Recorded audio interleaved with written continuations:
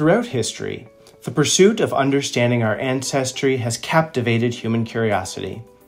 This fascinating journey is known as genealogy. For centuries, traditional genealogy has focused on documented records and oral history. What once was the only way to trace family histories and connect with family members has now been combined with modern-day DNA testing to help people explore their ancestry, find long-lost relatives, and, more recently, help solve criminal investigations. This is the powerful field of genetic genealogy. Join us in this webinar as we explore the world of genetic genealogy, understanding its principles, the methods used to infer genetic relationships, and most intriguingly, how genealogy is used in forensics to help solve crimes.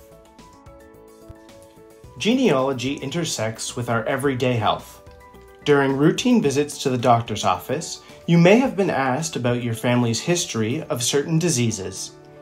These diseases that are commonly asked about, such as diabetes, cancer, and hypertension, are all strongly influenced by your genetics.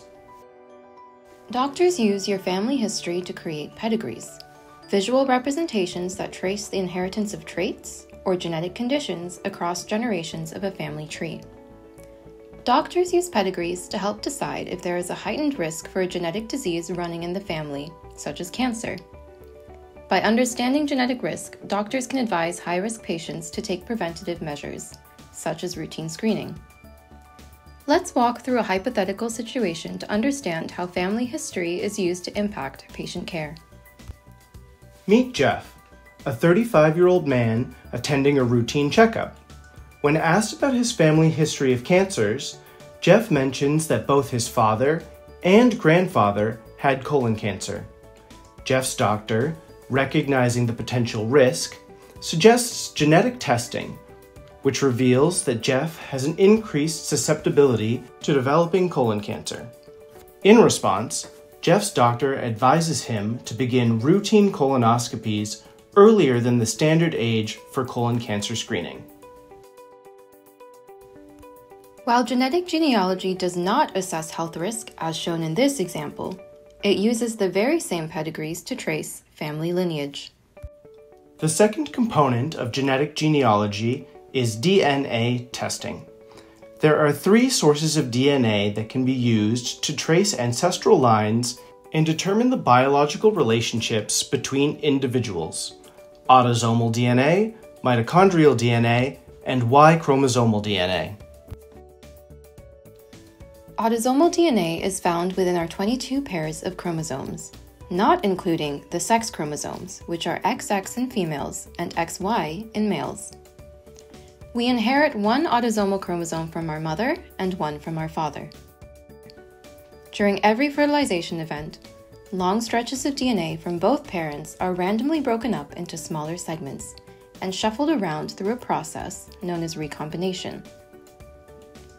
This introduces diversity, so although each child shares approximately 50% of their DNA with each parent, different children inherit different combinations of DNA from their parents. Here's the key part. The more closely related two people are, the more unshuffled DNA segments they share. These segments are said to be identical by descent, or IBD for short. This means that over each generation of a family tree, the stretches of unshuffled DNA shared between two closely related individuals becomes shorter and shorter. Let's pause and do a concept check to assess your understanding. What is an identical by descent, or IBD, DNA segment? Answer choice A, DNA segments with intervening recombination. Answer choice B, DNA segments that are identical between two related individuals. Or finally, answer choice C, DNA segments that increase genetic diversity. The correct answer is B. IBD segments are DNA segments that are identical between two related individuals. To trace ancestral lines, genealogists use autosomal DNA testing to find IBD segments in related individuals. This is done by checking the amount of DNA markers, called single nucleotide polymorphisms, or SNPs, shared between the two individuals. The more SNPs two people share over a given length of DNA, the more likely it is that that region is an IBD segment. The length of IBD segments are crucial. They tell us how many generations back in time a common ancestor occurred. Even though autosomal DNA testing only looks at 1% of your entire DNA, the information encoded in there can identify a person's ancestors for up to 5 to 7 generations of a family tree, going back 200 years in time. But the journey doesn't end here. Once genealogy experts have identified common ancestors, Y chromosomal and mitochondrial DNA testing can be used to determine if two people are related through the maternal or the paternal side. These maternal and paternal lineages go back centuries, and a group of people who share a common ancestor through one of these lineages are said to belong to the same haplogroup. Mitochondrial DNA is unique because it is only passed down from a mother to her children with no recombination and few genetic changes.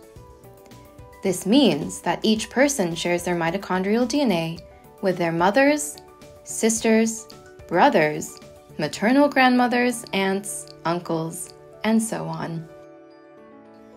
On the other hand, Y chromosomes are passed down from father to son, usually with no genetic changes. This means that each male shares their Y chromosomal DNA with their fathers, brothers, uncles, grandfathers, and so on. Since females typically don't have a Y chromosome, their paternal lineage has to be determined by directly testing their male relatives. Let's pause and do an additional concept check to assess your understanding. Which of the following is true about genetic testing? Answer choice A, mitochondrial DNA testing traces maternal lineage. Answer choice B, Y chromosomal DNA testing can be conducted on females. Answer choice C, autosomal DNA testing includes Y chromosomal genetic testing. The correct answer is A, mitochondrial DNA testing traces maternal lineage. Thanks to natural human curiosity and the growing popularity of direct-to-consumer genetic testing companies like 23andMe and Ancestry DNA, anyone can submit a saliva or cheek swab sample for genetic testing to uncover information about their ancestry, genetic heritage, and connections to unknown family members. But genetic genealogy isn't just about personal discovery. Investigational crimes that were once seemingly unsolvable have now been cracked wide open thanks to the help of investigative genetic genealogy. To narrow down an investigative search, investigators can upload DNA collected from a crime scene and compare it to direct-to-consumer DNA profiles to identify suspects, victims, or close relatives of a person of interest. Once investigators have found a match, they can begin constructing a family tree using documentary evidence, such as civil registration records of births, marriages, and deaths in the family, in addition to investigational evidence, such as details about the crime. Once a person of interest has been identified, traditional forensic DNA profiling can be used to confirm their identity and verify if it is a match to the DNA sample from the crime scene. There may be hundreds of individuals investigated through this approach before the person of interest is found. The first major success in investigative genetic genealogy that took the public by storm was the arrest of the infamous Golden State Killer in 2018, almost 5 decades after the original crimes were committed. With the help of genealogy experts, police investigators uploaded the Golden State Killer's genetic information from the crime scene to GEDmatch, a public genealogy database that makes it possible for users from different direct-to-consumer genetic testing companies to upload their genetic data. Using GEDmatch, the killer's DNA was matched to a potential fourth cousin. After 4 long months of constructing a family tree, investigators were able to narrow down the potential suspect based on age and geographical location.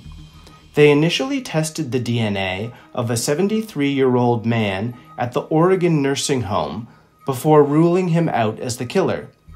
The man's daughter then worked with the police to help further narrow down their investigation. Eventually, they honed in on one man by the name of Joseph James D'Angelo. After retrieving his DNA from a discarded tissue and the handle of a car door without his knowledge, DNA profiling revealed that his DNA matched what was found at the crime scene.